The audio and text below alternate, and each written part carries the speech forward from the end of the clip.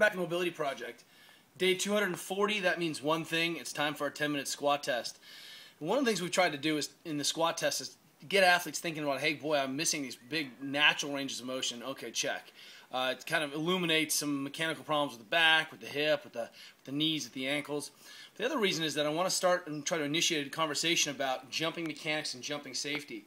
One of the things we're trying to do with getting athletes to have a straighter foot forward position is that as we go beyond just squatting and just moving heavy weights, we need to come to understand that default motor programming, default motor planning, if my feet are always turned out when I'm strong, it's the only time I deadlift or swing a kettlebell or front squat or back squat, then when the time comes for me to generate a lot of force, my default motor pattern is always going to be to have the foot turned out.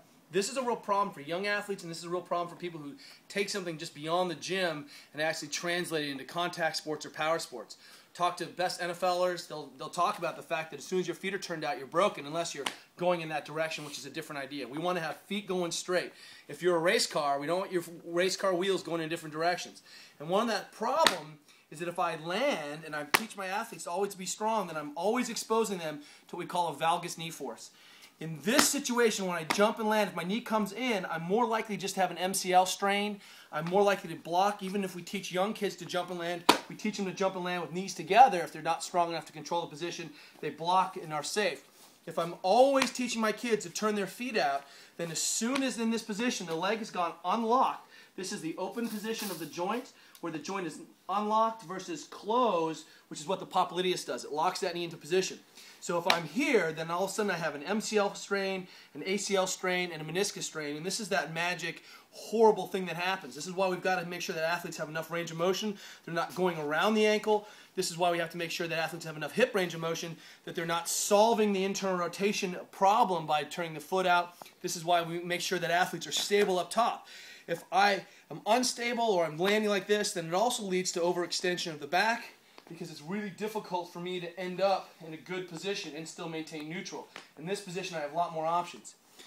What we want to do is make sure you understand that if we can start to make sure that our athletes have this availability, then when they jump and land in a cut direction, they can control that leg and control that tibia. So many of the problems when we see young kids jump up and land, that knee automatically comes in. We see too many young female athletes with this control problem and a lot of comfort in controlling that slack or the laxity in the knee. So this is why we're thinking about this. Besides the fact that, boy, you automatically are going to default into this. Even if you lose concentration for a second, it's heavy, whoop, that's an ACL valgus strain. Versus it's heavy, now I'm stable, and the knee has locked off as a solid joint, not a twisting unsolid joint. And that's a big deal. It's one of the things I need to think about. When my athletes fail, what position are they going to be in? Is it going to be a catastrophic failure? Because we expect them to fail. So today, one of the reasons we're talking is we got to make sure that that ankle is not collapsed. I'm not teaching my athletes, look at the bottom position, so much stronger. Even just passively, turn the feet in, I collapse, knees collapse. This is what's up. I'm going to put a video up of one of the best athletes on the planet. His name's Ed Cohn. I want you to look at, it's a bad failure when he's out of position a little bit. It's really heavy. He's exaggerated his knee problem. That knee comes in today. He's probably got 800 or 900 pounds on the bar, maybe over 1,000 pounds. He's a freak show. But it's the same thing as a young kid jumping or coming down from volleyball.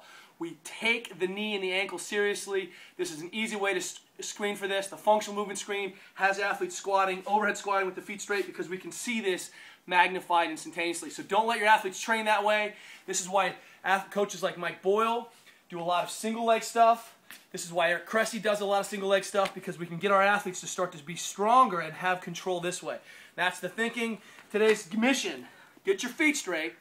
And then what I want you to do as we've advanced this is I want you to figure out why you can't get your feet straight. Is it your ankle range of motion, you're going around it? Is it your hip range of motion? What's happening? But we need to be able to ultimately have the range of motion and options to be able to handle these positions.